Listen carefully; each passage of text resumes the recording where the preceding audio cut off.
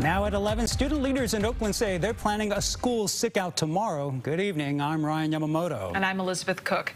KPIX5's Katie Nielsen is in Oakland this evening, where students are also preparing for a district-wide strike next week.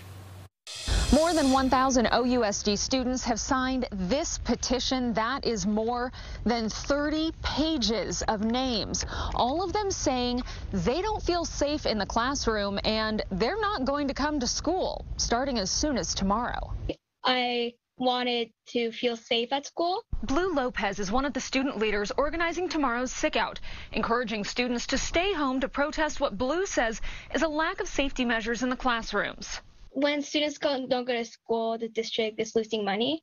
So I feel like that at this point, this is the only thing that will make them listen. Blue is a sophomore at Fremont High and says the idea for the Sickout came after OUSD teachers organized a Sickout last week, with both students and teachers now asking the district for more regular COVID testing, as well as N95 masks for both teachers and students.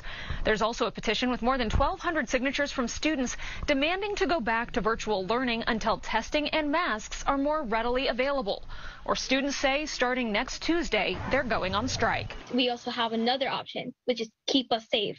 So you either keep us safe or we go back to distance learning. OUSD released a statement in response to the petition saying it has distributed KN95 and N95 masks to all staff. It goes on to say we have also ordered enough KN95 masks for all students.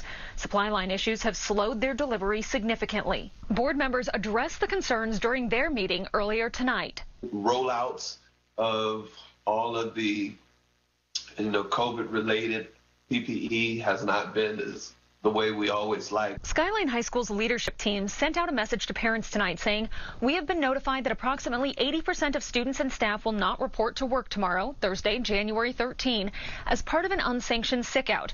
Therefore, while our school will still be open tomorrow, it is highly likely that no instruction will be provided, and so we are asking you not to send your child to school. Some teachers here at Skyline High School say they are calling in sick to work tomorrow to stand in solidarity with students.